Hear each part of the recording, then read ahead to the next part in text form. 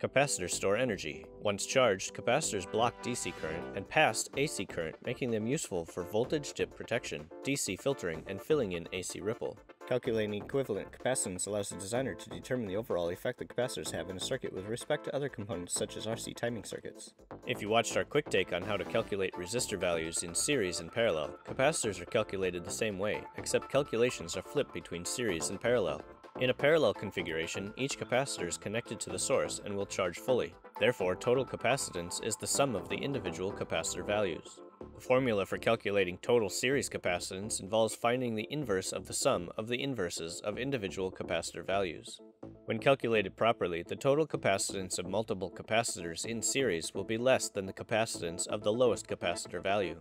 To simplify this process, you can go to Digi-Key.com/pscapacitors and use the conversion calculator for capacitance in series and parallel configurations. Want to watch more videos like this? Like and subscribe.